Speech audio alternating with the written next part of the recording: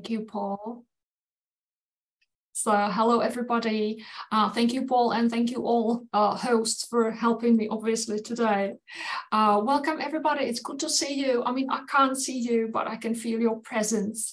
And today we will be talking about giving feedback and about a concept called growth mindset. So I will start by sharing my presentation. I hope everybody can see it well. Yes.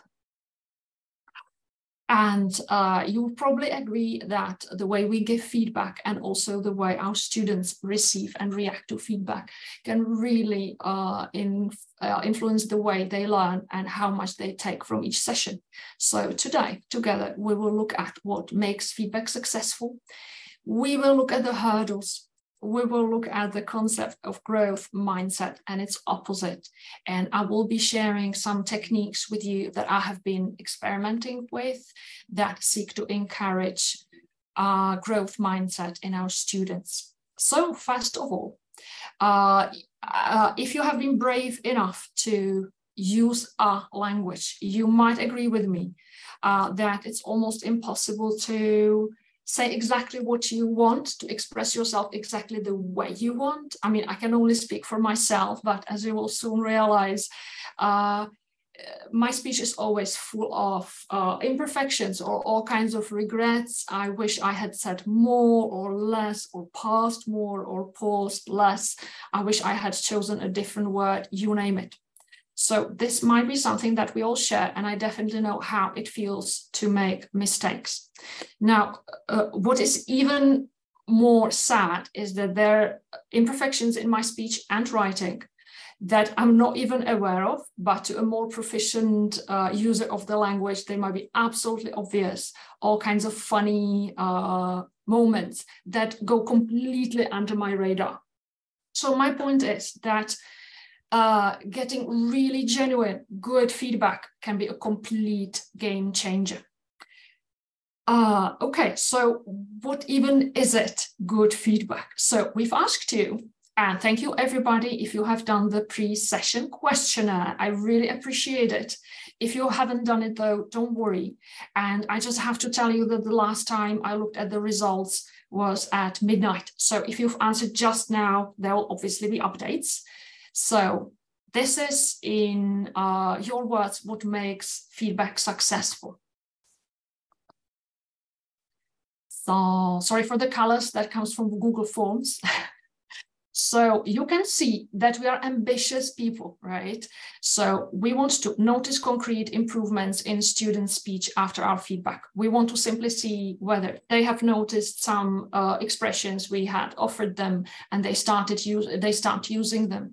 We want to see that they start using certain tenses more consciously, or they have used some communication strategies that we have suggested that they could use. So we want to see specific concrete evidence of the improvements. Also, though, most of you, actually 24 out of all the participants that answered, want to also help students in the way that they feel more motivated afterwards, which for me is the hardest thing, because traditionally this is something that might discourage us. If we hear a lot of error correction, people can take it the wrong way, and they may not to be as eager as we would want them to be to receive feedback. So this is, again, a very ambitious goal, and I agree it's relevant. And thirdly, it doesn't hurt if students say something along the lines of, okay, this was very helpful. The way you highlight the opportunities for me to use my tenses, that has really helped. Now I can see how I can speak more specifically. So this is always really, really great to hear. On the other hand, though, it's definitely not easy, and there are a lot of things that can go wrong when we give feedback. Actually, there are so many things that can go wrong that I've dedicated a special section of my webinar to what can go wrong. So I would like you to approach this creatively. If you remember situations where you did your best, you prepared some comments or a gap fill, or you gave people your best possible feedback, but it somehow backfired. For example, these are techniques we have all probably used. If you tried using what we call recast, the last one, it can very often go unnoticed. For example, a student says, my class this morning from 7:45, we talked about stereotypes, men, women, how some people think that women speak more than men, and it's like a rule, well, stereotypes.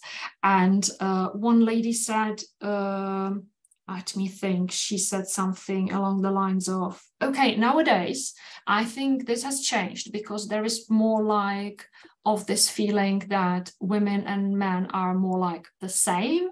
I mean, they're like not the same, but there is more of this kind of, and I said, equality? And she said, yes, equality. So this is like a lucky recast situation when she actually noticed.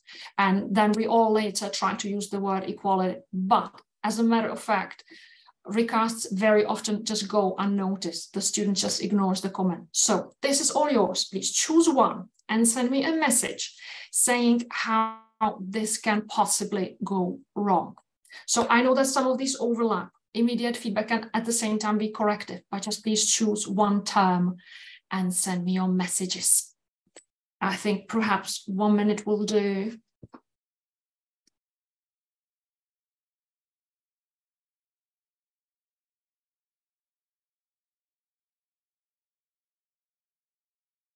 What was the question, Jarmila? Can you say Yes. the question again? Okay, the question is, how can these techniques backfire? What can go wrong in these scenarios when we give immediate feedback? For example, somebody is speaking and the teacher immediately corrects. If we correct after the task, again, what can go wrong from the student's perspective? If we correct mistakes, again, what is the possible downside of it? So any ideas are welcome. Oh yeah, so Ulita, misunderstanding. Aswini, immediate feedback can cause a misunderstanding. Yeah, absolutely, absolutely. Can cause, let me find that message. That was really good. Immediate feedback can raise students' anxiety. Oh, absolutely. Good answer, Lilia. And immediate feedback can discourage. Oh yeah. Madhulatha, children may feel bad. Yeah. Absolutely. It's about immediate feedback. It can break the rhythm of this. Yeah, absolutely. Thank you, Chadni. Jamila Ghazal, demotivation. Oh, absolutely. Sergio, students might feel frustrated. These are excellent answers. Excellent. Thank you, everybody. It will be awesome if we could please host these answers because they are precious and they're brilliant. And I would love to use them, to learn from them because they're very good. So thank you, everybody. And have you ever tried offering a word to somebody who was really struggling to express themselves? For example, a student would be talking about their family and they would say, okay, so there are these two boys who were basically born on the same day and they look really similar. In fact, they look identical. And you as a teacher say, yeah, they're twins. And the student says, so are you saying that I can't say there are two boys who were born on the same day and they look the same? And you say, yeah, well, you can. And there is a word for it. It's twins. Feel free to use that word. And the student gets really upset, right? Make sure that they never use that word. And next time you want to provide them with feedback, they just don't want to hear it because they feel like you've somehow undermined what they were saying. So this is a huge misunderstanding, obviously. And there is a word for it. I will just go on to the next slide and show you something that has a lot to do with it. So for some reason, the slides are not moving right now. So I will start sharing from scratch, if that's okay. That's fine, Jarmila. Yeah. Stuck. Okay, I will just stop sharing and start sharing from scratch, if that's okay. I hope you remember the scenario. All right, so here we go. So my last comment was, there was a word for it. A student who really doesn't want to kind of learn more. They don't really want to be challenged in spite of the fact that you've tried your best. So my point was, there is a word for it. Yeah. This is what we call the fixed mindset. Here we go. And this is one of the terms coined by professor of psychology, Carol Dweck, and it describes a mindset in which we seek comfort and we want to feel validated, or our strengths to be validated, rather than for our weaknesses to be exposed. From the other perspective, we all know how it feels. It's absolutely natural to want to feel safe and not to risk too much. And this is something that is really typical for learners with a fixed mindset, that they just are not willing to experiment, which you can see is not really the best situation for learning, because learning inevitably includes experimenting, trying again, trying a new expression, risking a little bit. And again, there is a word for this effort. And there is a mindset that uses exactly that. Okay, obviously I have some kind of slide order issue. Here we go. So this kind of mindset basically describes a person who seeks opportunities to learn and grow. So they see every mistake as an opportunity to learn from it. They're happy to be challenged and try more. As you can see, this is an ideal situation for learning. So it has deep implications, and also the idea underpinning these two mindsets is quite deep. It might be the right time for asking you the next question. So we have the fixed mindset and we have the growth mindset. Yeah, and I would like to ask you, in which of them you think people believe that their abilities are innate? So we are born with the abilities that we have, fixed or growth. Please send me your messages if you want to.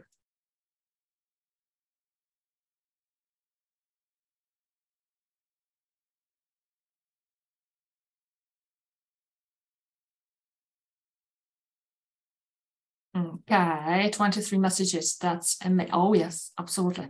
Absolutely. Yeah, absolutely. Thank you, everybody. These are really good. Yes, excellent. Both. Okay. This will be a nice long discussion. Excellent. Orlando says both. There are actually quite a lot of people who say both. Right.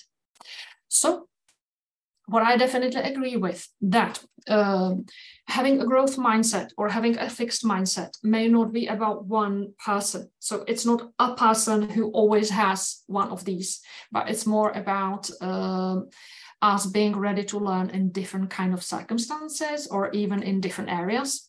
So while you might be all about learning and keen to learn, for example, when it comes to learning a language, when it comes to improving your driving skills, you might be a little bit more cautious. So it might easily be the case that we react differently in different situations. So thank you, everybody, for your responses. And the next question is, if we agree that we might have both of these mindsets present in one lesson, So how can we, so to speak, accommodate both types of people who are ready to learn, they love error correction, and they will definitely react positively to it because that's what they do, and people who are being a little bit more cautious and they are terrified, they don't want to hear that they have made a mistake. So one technique I would like to try with you is what I call inclusive feedback. Right. Okay, I'm going back to inclusive feedback. Here we go. And the first box shows 3 usual directions of feedback that students usually expect from us teachers, right? You know that traditionally lots of teachers would just use correction, the one in the middle. But at some point, perhaps in the 80s of the 20th century, we have started realizing that it needs to be way more complex. We need to validate or confirm what students have used effectively already for them not to stop using it. You, for example, say, yeah, now this time you have used this tense so that I immediately understand when it happened or that it still has been true for you. Well done for using your present perfect, makes it way clearer. So validation. That's very important. And I call it enrichment. There might be a better term. Feel free to send it if you come up with a better term for this thing that we all do, that we offer a word or an expression that the students seem to have been trying to use, but they just didn't have the expression. So we kind of offer it so that they can use it and speak perhaps more specifically. So this is nothing new. And I suggest that we blend them together. So I'll just show you what I mean. It's very simple. So imagine a situation where your students have been speaking about their jobs and their first interviews. And you hear these words from them. And some of them actually mispronounce them. They stress syllables which are usually not stressed, which really doesn't help, doesn't make it clearer. And some of them stress the right syllables. Yeah, so you hear all of that from the group or from the groups, from the teams. So let's not forget that for the people who have pronounced it in the wrong way, this might be terrifying. So one thing you can do to include both sides and to make everybody feel comfortable and engage everybody is when you say, okay, you have used some very good expressions, right? Let's see where the word stress is. And you just play it using the Oxford Dictionary, Cambridge Dictionary, Macmillan, and you just play these words multiple times so that they can notice the word stress. And you encourage everybody to try and try again, use your gestures, unemployment effectively until everybody says it in the clearest possible way. So it's a very simple comment, but it seeks to include people who already pronounce the words correctly. They're kind of helping and modeling the expected answers. At the same time, it creates this kind of good chaos in which the people who are really generally just trying can kind of hide, and they can just keep on trying because speaking from my experience, I need to try a new word 7 to 15 times to actually make it sound clear. So if it's really difficult, I need to try many, many times. And it's super important to praise effort. Thank you for trying. Thank you for practicing with me. We are getting close. Let's just try again and yet again and one more time. Thank you, everybody. I know it's not easy.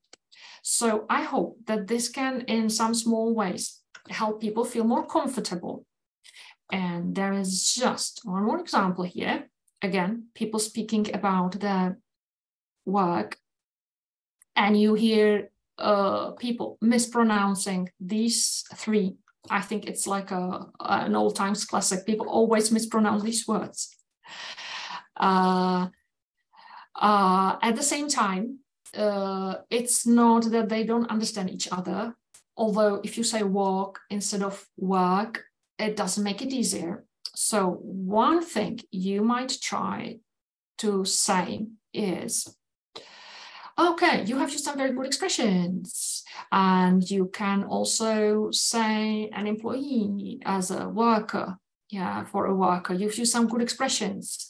And let's try to say them all together. So again, the people who have used them correctly get their validation. Yeah, so whoever already says work feels that, okay, now they've heard it from Macmillan Dictionary. So they're happy that they have been saying it correctly. At the same time, it encourages the people who are really just experimenting and finding the right vowel. It's really not easy. Jarmila, yes. Sorry, really sorry to interrupt. Just had a couple of comments. People asking if you can make the slides full screen. I know it's not ideal for you, but yes, is it possible? absolutely. The thing is, I'm not sure. I've tried. I'm not sure. It skips back to the first slide for some reason. I'll go back. So if I go back here and I click on presenters, it just goes back. Okay, I'll just go one by one to the, yeah, this could be a way. We found a way. We found a way. Yes. Happy, everyone. Yes. Thank you. Thanks, Jarmila. Thank you. So this is one thing you can try. And there will be just 2 more examples. So this is something that happens all the time, that people experiment with, going back. People experiment with tenses, which is, again, something you can praise. And some of them will inevitably speak about the past, for example, but they use present tenses, which is not ideal. It doesn't help the listener. So you can say, you shared some interesting memories of your first interviews. So now the question is for everybody, again, trying to involve the whole group, what would be the best tense here? And you just offer it to them as a gap fill. So again, the people who are sure how to use their past simple, they will be helping the people who are really struggling, and everybody will agree that this is the most effective way of saying it. So again, if you've noticed here at the beginning, what I've tried to do is to comment on the content. You have shared some interesting memories.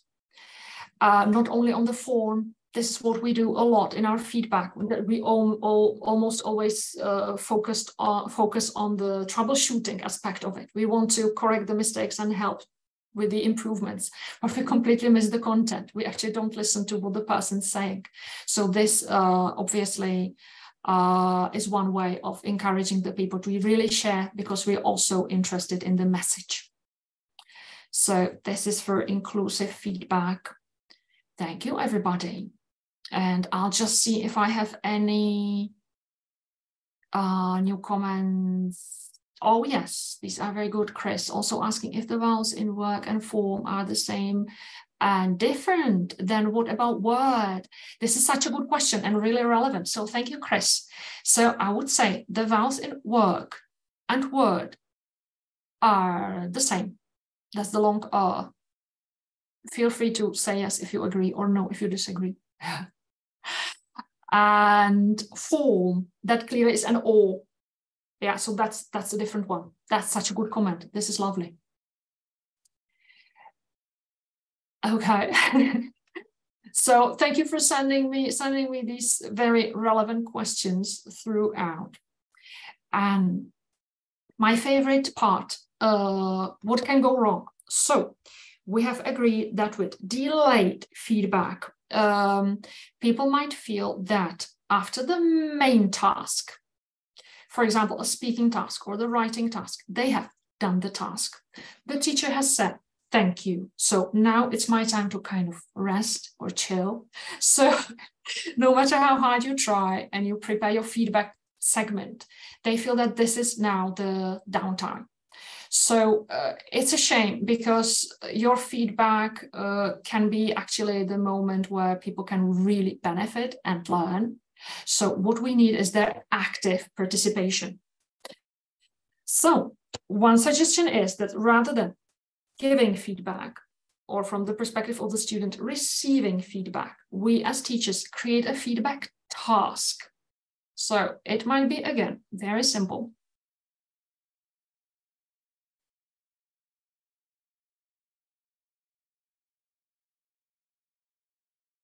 Okay, here we go. And we call it, sorry, again, getting back, card swap. So as I'm going down, you can think of how students can participate and use the comments that we all make and write down while people are speaking. So this is something that everybody does, that we collect comments, we write down certain expressions during speaking and writing tasks, and then we usually put them on the board. We kind of preach about what went well and what went wrong and how to learn from it. And this is one way of turning it into an activity. Now, we use these icons or pictograms and these instructions with my students so that they can really try and work with it on their own. So this is one example of the feedback cards created this week with my advanced groups. So they talk about mental health and also physical health. And you can see the icon here was used, complete and explain. So there were some missed articles, the icons on the top. So the job is obviously to try to think of what there is in the gap and try to explain why this element needs to be there. So someone will say, okay, he was a doctor, because we obviously use our indefinite articles with countable nouns, the Czech Republic because, and so on and so on. So the good news is that you don't have to create the task afterwards, because obviously there's not enough time for us to do everything we would wish to. But as you're taking your notes, you can put them in this form already. It's very simple. It's basically cards with comments, but you always turn it into a task which has an instruction. So this one means say it, pronounce it. So obviously this addresses some of the mispronunciations. People saying, people devoicing the final voiced consonant, saying mut instead of mood. Then we have someone who pronounces 3 as a tree. Then we have somebody who doesn't really see the difference between short and long vowels. So that's for them, feel versus fill. This is some topic related vocabulary from the discussion. So this is say and explain. They explain the expression as well as try to see it, the hypochondriac. So they try to say it while I'll just play it using a dictionary, an online dictionary, and they try to say it on their own. So they say it and explain. So basically in this way, you use cards that people can complete together in teams. So each team or pair gets between 3 to 5 of these cards. They work with it together. They share their comments, and once they have solved all of them, they simply stand up and they go and grab a card that they haven't seen yet. And this basically continues until everybody has seen all the cards. So this is one way of involving people in their feedback session, so that they don't just receive something but participate. So I'm just wondering what you think about it. So if you just want to send a comment such as, okay, this is impossible because, or yeah, I might try that because, feel free to send me a message.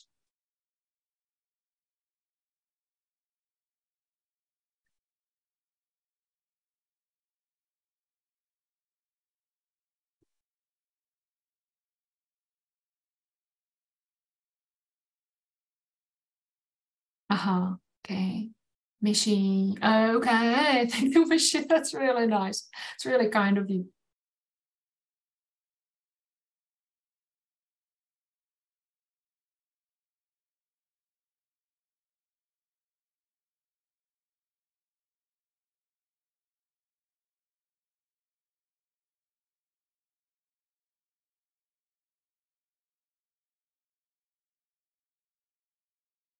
Yay, more comments. Okay, thank you much. Thank you, Orlando. Okay. Sorry, everybody, for mispronouncing your names. I'm really trying. Madulatha, nice activity. Thank you. That's very kind of you. That's very kind of you. Thank you, everybody. Does it work with adult learners as well? Yes, I do this with adult learners. Yes, this is a class for adults. Yeah. So if you're wondering what I have tried with my teenagers who are kind of adults, just a little bit different adults, here is another idea. So this is something that you can try with teenagers. Yeah. As we have agreed, people might feel criticized or being put on the spot. Nobody likes it. So this is one technique which seeks to address it. So I call it my collection. My teenagers love it. And let me know what you think about it. So to begin with, if people feel constantly corrected, they might lose their motivation. So I try to turn error correction and feedback in general in something that encourages the sense of getting something, collecting something. So the idea behind it is that we all like to collect valuable things. So the feedback comments can be such things. And I started by asking my teenagers what people collect nowadays. So if you would like to know, this is for you. Oh, okay, obviously. Yes, here we go. Enjoy. This is lovely. This is one B1, my B11 class.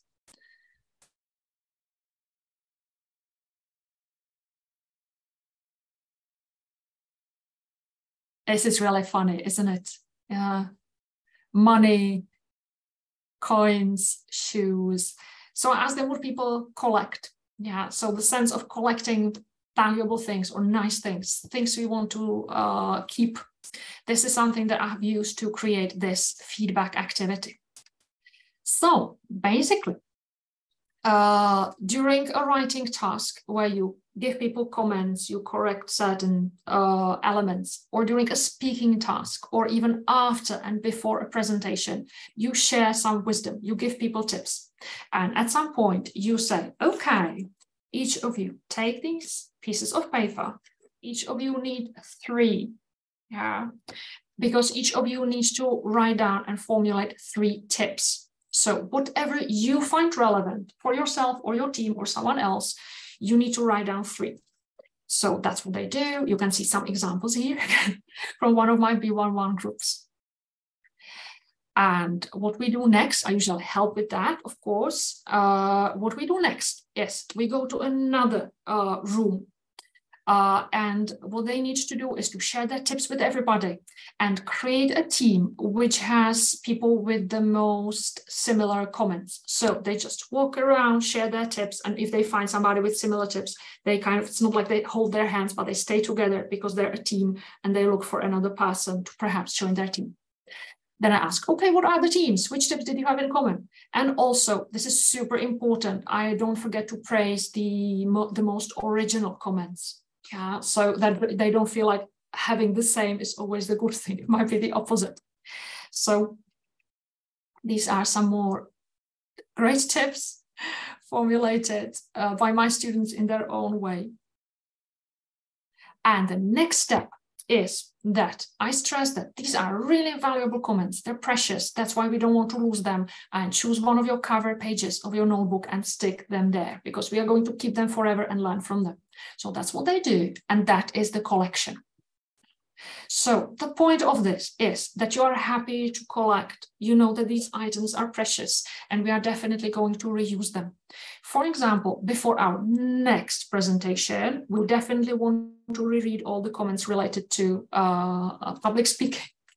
Or before our next reading task, we just look at everything if there is anything related to reading. The same with speaking. And the goal is not to get the same comments, but to make new mistakes and obviously learn from what you've already identified. So that's the collection. If somebody wants to tell me how they liked it or didn't like it, feel free to send me a message.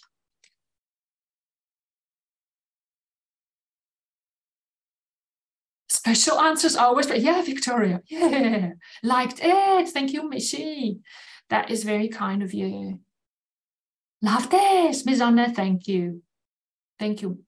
I'm not saying it works every time. It usually doesn't work the first time. People are really confused and they're wondering what on earth is happening. But once they get into the habit of collecting the tips, it very quickly becomes possible.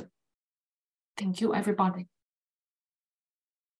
So, I'll obviously move on, and already know that I need to start sharing from scratch to be able to move forward.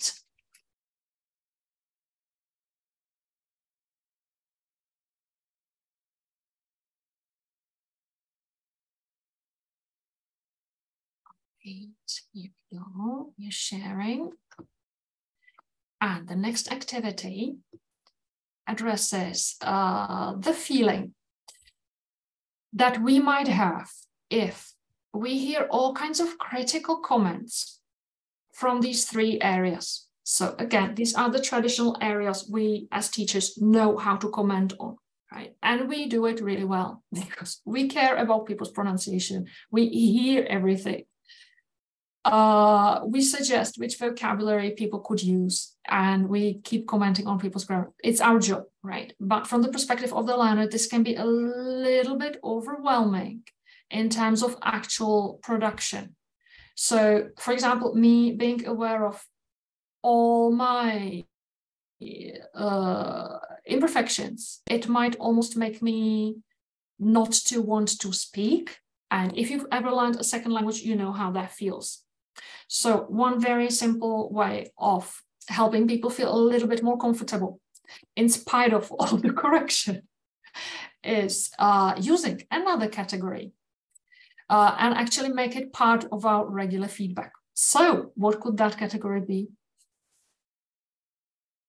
Okay, how about communication and task management strategies? The point is that even if I'm capable of making tons of mistakes, if I know certain very simple strategies, I can still manage the situation in the way that I make myself understood and get my point across. For example, if I know how to start, because I have a simple strategy of saying, okay, let's start with the first question. Or if I listen to people, it helps a lot. Or if I react to what people say, that helps a lot. And it saves me even in situations when I make a mistake or I struggle to understand. I know how to ask and people will repeat what they're saying. So my suggestion is that we include communication and task management strategies in our feedback, and we make it something that people get really comfortable using, because it gives them more autonomy, and they will feel like, in spite of all the mistakes, they know how to handle the speaking task, how to manage the situation. Okay, here's another question for you. We have tried this with my colleagues from Prague, and it went amazingly. Could you please tell me what you think number 4, 5, and 6 is? If they're all communication or task management strategies, please send me a message. 4, 5, and 6. What do you think the icons mean?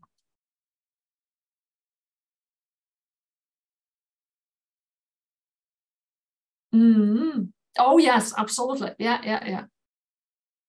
Yeah, good job, Rihanna. Yeah, absolutely. Yeah. Ulita. Yeah, I like that. Yeah, it is. That's exactly. Yes. See? So that just shows that pictograms are kind of universal. That's good news. And this is what I had in mind. Yep. So if it could mean that, it can mean many things. There are no wrong answers, but this is what I had in mind. So one simple thing you can do with these is you can try exactly this with your students, especially if you have already commented on these aspects of their speech or task management. You can simply give them this chart, and they can just fill in the comments. And then they can have long discussions about why this is important. The answers can be very interesting. And it just encourages people to use these techniques more and hopefully feel more comfortable during their next speaking tasks. So this is just a tiny addition. Yeah. Again, we've tried this with my colleagues from Prague, and one participant who is actually my line manager, hello, Travis, suggested that one really good idea would be that you help each other during the speaking task or even writing task. And I asked, what would the pictogram be? And we came up with an idea of like people holding hands for helping. So again, if you want to send me yours, feel free to. What other communication strategy should be there?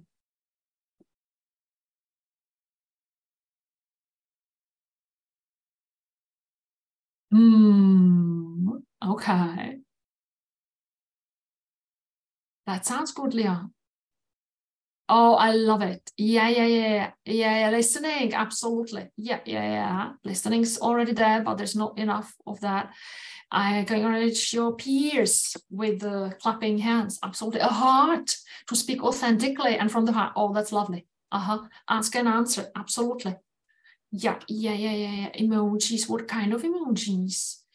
Medal for participation and taking risks. I love it. Aswini. Yeah. A volume. Oh, yes, absolutely. Sorry for deafening you if that's what gave you the idea that I'm speaking too loudly. Pair share. Absolutely. Peer feedback. Yeah. Excellent. So these are some great suggestions. And just to wrap it up, everybody, it's incredible what it has been 45 minutes together. Thank you so much for sharing, everybody. And here is our little summary. So we have tried to encourage inclusive feedback by using comments which include the person who has made the mistake and the person who hasn't, so that they can hopefully interact and help each other out. Nobody feels put on the spot. We have tried to use icons to turn feedback into an activity, into a task, so everybody takes part in it rather than just receive something. And we have turned feedback comments into collectible items to give people a sense of gain, so to speak. And last but not least, we have tried to include task management and communication strategies in our feedback to give people a sense of autonomy and control. So thank you, everybody. And I suppose question time. It is question time. Thank you, Jarmila. That was brilliant. Really, really interesting. Thank you. And lots of fantastic ideas in there, I think. So, and lots of conversation in the chat. So obviously, I think a lot of people have got some brilliant ideas from that. Thank you. Let's have a look at some questions. If you do have any questions for Jarmila, then please do put them into the Q&A. These are such lovely comments. That's incredible. Thank you so much, everybody. You're being very kind. That was a good session. So, okay, this is a question that sort of came in quite early on. So I'm not sure. We can look at it. It's from Liang Qin. Sorry, apologies for the pronunciation of your name, Liang. How to evaluate or notice increased motivation? Is that something that we can kind of discuss? Oh, that's such a good question. Mm-hmm. Okay. So, yeah, that's such a good question. So, to me, first of all, when I see that people haven't been discouraged and they speak, like they do the next speaking task still eagerly, they're still willing to speak, or even more, in spite of the fact that some mistakes have been corrected, that's already a success for me. And also, if I see that they really keep these cards, they're really happy. Some of them like steal these cards, even though they're for the whole team and they're meant to be returned to. Some people actually pocket them. So that for me means that they like the feedback session and it hasn't discouraged them. Mm-hmm. Okay, brilliant. Okay. So would it be possible, in your opinion, to use the feedback card set with young adult university students, and you work at university, right, Jarmila? So I suppose so. Why not? Absolutely. I think that's a good idea. If you have some kind of theory to teach out also to your university student, it can as well include facts that you wish for them to remember or to think about, or basically any kind of material that they're processing. I think can be part of your card game. So I can imagine that. I think it's a very good suggestion. Okay, there you go. There's your answer. Alessandra, thank you. And also teenagers. So this is from Almudena Santos. Suppose your examples can also be applied in diverse teenage EFL classes. It's in the same way, no? I guess. I suppose that's the yeah. I hope it it can be all adapted to your age groups. Okay.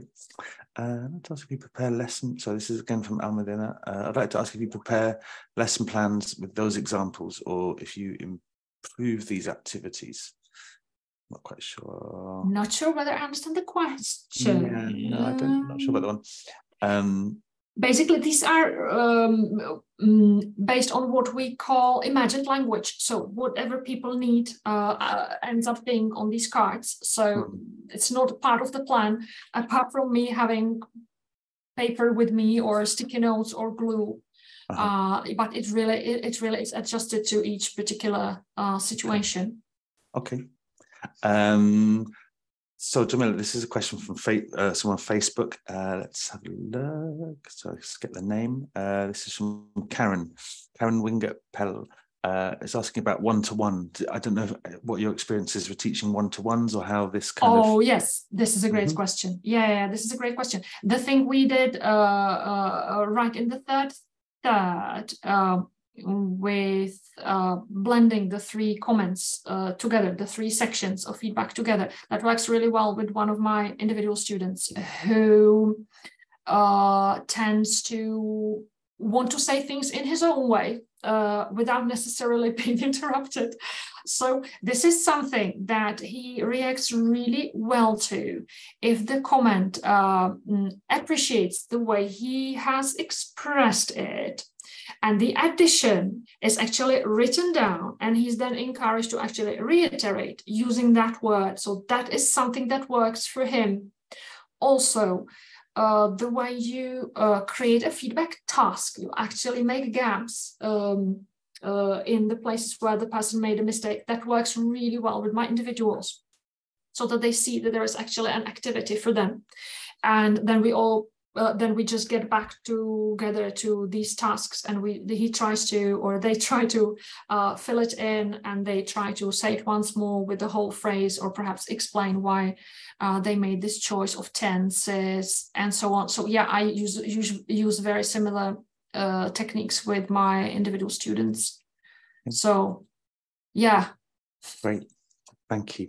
Okay, question from Anna Pilch. How often do you manage to organise feedback exercises? She's saying that she often runs out of time during the class, and that some of the activities you presented seem like they take around sort of 15 minutes or so. Oh yeah, good thinking. Good thinking. So I'm lucky enough to have 90-minute lessons with my teenagers and with adults. And with some individual students, it's even 2 hours, so 120 minutes. So there is time for this. But this is a reasonable comment. Of course, some of these things don't have to happen in each single lesson. It can be something much simpler. For example, there could be one card for each team, or there could be comments on the board. For example, just 5 comments after each speaking task, and you can just go over them. But then it's really important, especially for my groups, to return to these comments afterwards, no matter how short the lesson was, or now I have 90-minute lessons, so that makes it much easier. I mean, live lessons, but obviously in shorter lessons, you would have to, I would have to use my time more wisely. But I definitely need to return to these comments, because it doesn't necessarily have to be like a regular thing. Okay, all right. Thanks, Jarmila. A question from Ulita about pronunciation and sort of evaluating that, saying that most of the time it goes quite negatively, or it's difficult to make students understand. Do you have any techniques specifically for? I just didn't catch the word before. Negatively. Most of the time it goes negatively. So feedback on pronunciation. Right. That's such a good question. So basically, I try to objectivize it. It looks like I'm disappearing, but I'm just reaching out for my basically dictionary. Okay. Just to quickly show you what I do, if that's okay. Sure. So this is something that works quite well sometimes with my students. So I'm sharing the dictionary page. At least I hope. So for example, you have people who mispronounce work. So you can say, okay, great, that's a great expression. So let's all see how we say it. And I basically share my computer sound. Now, today I've had some sharing issues, but it's okay. Here we go. Sorry for the ads, everybody. And I'm like, okay, let's try, everybody. It's not that easy. Let's all try. Work, work, work. And I'm not actually saying it. I just, as we know, as teachers, we need to embarrass ourselves first to make everybody feel comfortable. So I just kind of show them which muscles you actually use. So it's like, yeah, it looks funny and it helps. And they hear it multiple times. Work, work, work. From a different person, because who am I to model people's pronunciation all the time, right? So the fact that they hear it from a different speaker kind of makes it more objective and for them easier to accept almost. So this is one technique, to play it from different sources and just encourage them to try as many times as we need and really praise them for trying, because it is hard. Sorry for the ads. All right. Okay, this is not so much a question, it's a comment from Chris Fry, saying that he often found that students asked for more correction than he thought was useful or reasonable, particularly at the start of the course, but soon they saw the advantages. So they saw the advantages of being allowed to concentrate on fluency more than accuracy. Do you find that that's the case? Do you sort of feel that students gradually, as they progress in a course, they reduce the amount of need, if you like, for correction?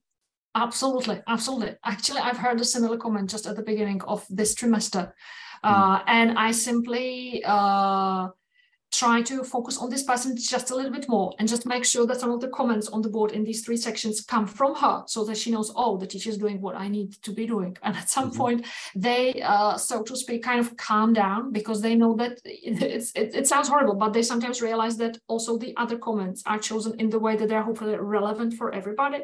So it doesn't need to be like 7 comments from this one lady, but things that are hopefully useful for everyone. So that's one way of addressing it. But I definitely try to make sure that this person gets their error correction. Yeah. And at some point, they just realize that they might need fewer comments each time. Okay. All right. Let's see. I think we might have time for one more question. So this is asking you just to go back and explain again a little bit about delayed feedback, corrective feedback, and recasting. Could you just sort of give us a quick recap on what those are? Okay. So a recast, people use it as both countable and uncountable now. So recast is that if you, for example, said, okay, I have sister, the teacher would say, okay, you have a sister. So you basically repeat it correctly. Okay. Thank you. And lots of people ignore that. So that's one of the downsides of recasts. Yeah. Okay, and then delayed and corrective. So this is a question from Madhulafa Belapu. Again, apologies for the pronunciation there. But so that was recasting, and then just very quickly, delayed feedback and corrective feedback. So corrective feedback focuses on basically troubleshooting, noticing the mistakes, so to speak, or to just put it bluntly. And delayed feedback happens after the task. So you don't want, sometimes you just don't want to interrupt people when they're speaking, but you keep collecting notes and then address the whole group after the task. Okay, perfect. Thank you. I'm trying to see if there's any more. There's a question in Facebook. I'm not sure about this one. So do you think that assessment feedback will be the last step in teaching? Like, not quite sure. To me, it's always great if it's not like the last kind of informative assessment when you just learn which mark or grade you've got. But if there's always something to use later on, but sometimes in a course or in a school year, there is a last day, right? There's always a day which is the last day. So maybe that's the moment when you receive your report. I don't know. But if there is still time, I always tend to use something that we use next time. Okay, great. Jarmila, thank you. I think we've run out of time pretty much. So we're going to have to stop there. But thanks ever so much again for a fantastic session. Really interesting. Everybody. Thank you, everybody, for being great participants and so many messages. Hope we can save these because they're lovely. Thank you, everybody. Definitely we can. Yeah, thank you, everyone. Hope you've enjoyed it, especially if this is your 4th session. Hope that the whole week has been useful. We have 1 session remaining this week, and that is tomorrow. And that will be with Adrienne Slapak, and she is going to be talking about assessment. What's she going to be talking about? Gosh, primary, sorry. Trying to find it. Assessment for learning in the primary classroom and practical activities. That's tomorrow at the same time as today and yesterday and every other day. So we hope you can come and join us for that. But yeah, I think that's enough from me. Thank you, Jarmila. Thanks to everyone. And thank you to Sally and Melissa for fantastic moderation here in Zoom, and also to Karen on Facebook. And thank you to everyone on Facebook who's been watching as well. And we will see you hopefully tomorrow. Thanks, everyone. Bye-bye.